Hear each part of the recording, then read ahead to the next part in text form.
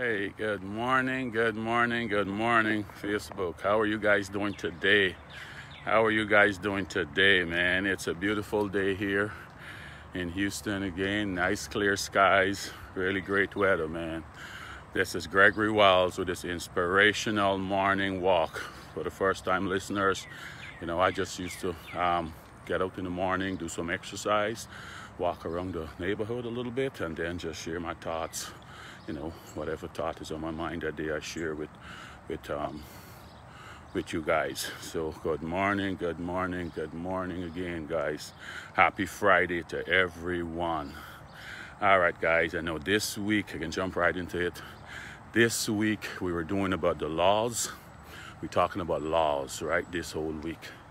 And I just want to say a law is there not to harm you, not to cause you any stress.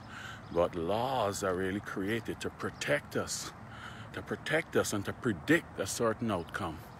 Okay, it's there to protect us and predict a certain outcome. So that's what laws are there for, guys. So I want you guys to get thinking about that. And the universe operates on laws, right? It's not luck and it's not by chance, it's laws. The universe operates on laws. So I want you guys to be thinking about that. All right? So today, what we're going to deal about, well, first thing about that, I just want, I usually be on Mondays, Wednesdays, and Fridays at 7:30 Central Time, which is 8:30 in Eastern Time. So that's the time I usually be on. But this week, I come on every day because I want to deal with these laws. All right, let's jump into it. Today, we're going to talk about the power of thy tongue. The power of thy tongue. Right, guys, your tongue. Let's start off with a scripture. In James 3:5, it says, likewise, the tongue is a small part of the body, but it makes great boasts. Consider what a great forest is set on fire by a small spark. Consider what a great forest is set on fire by a great spark. So, guys, one little wrong word you say can cause a lot of problems, Mr. Stephen Adams. Thank you, sir, and good morning to you. One little word you say can cause great harm, right? The people who are married and in committed relationships, they know what we're talking about here, right? You could say one wrong thing to your spouse or your partner. Man, it can cause so much of trouble, right? So much of trouble. You can even end up in a divorce court over this because one day the other one said this and you're going back and forth because remember, when someone feels they're being attacked, they have to defend. Good morning, big sis. Good morning, Jillian. Anyone feel attacked, they have to defend, right?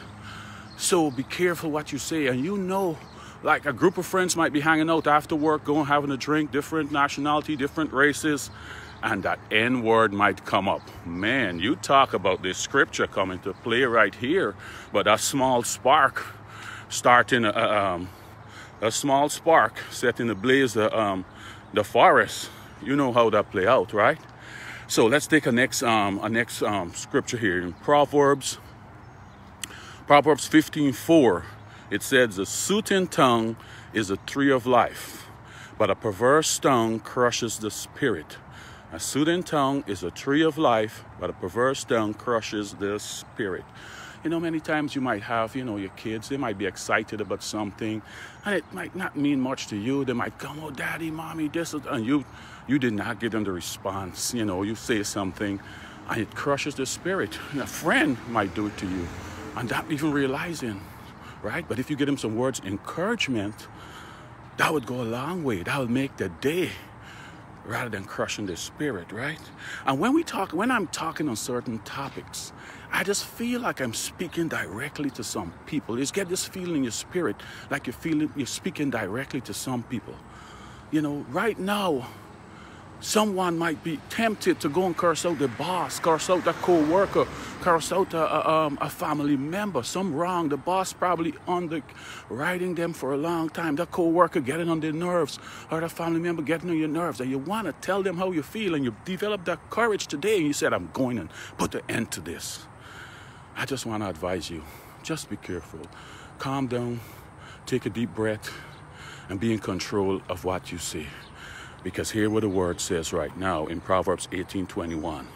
He said that and Proverbs 21:23. Proverbs 21:23. It says, those who guard their mouths and their tongues keep themselves from calamity. Those who guard their mouths and their tongues keep themselves from calamity. So I'd advise you, I hope this word reached to you on time. I hope this word get to you on time. Calm down. Calm down, Mr. Hamlet. Thank you for watching. Mr. Vicky LeBeau, thank you. Thank you from my BNI chapter here in Houston, Texas. Thank you. So calm down. I hope this word get to you on time.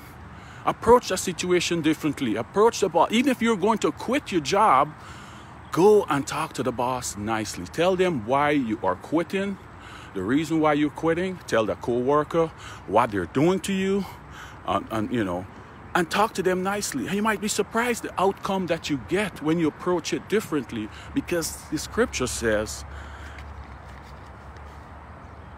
those who guard their mouths and their tongues keep themselves from calamity. So calm yourself down. Don't do anything in anger, because we say and do things that go beyond what an apology can fix. We say and do things that go beyond what apology can fix when we say things in anger. Right, guys? So this week, I want you to just think about these laws, all the laws that we go over. Think about them, especially this one with the tongue right now as you're going to the weekend. Think about it. Think about it. This could cause serious consequences. As the scripture saying, one little spark could set the whole forest on fire, and you don't want that. You don't want that. Remember, laws are here to protect us and not to hurt us or harm us, right? It's just like the law of the land in driving, the one that for speeding, right? It's there to ensure safety, right? So what if they didn't set a speed limit? Some of us get upset with the speed limit. What if they didn't set a speed limit and anyone decides I can drive? Some of us with conscience might say, I can just go 5 miles over the speed limit.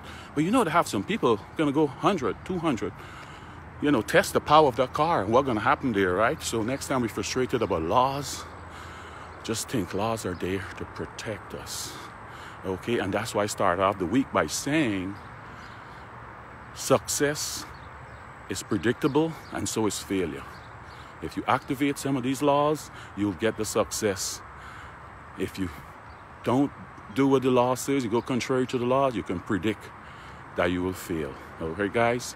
So, guys, let's go into the week thinking about the power of that tongue. The power of thy tongue.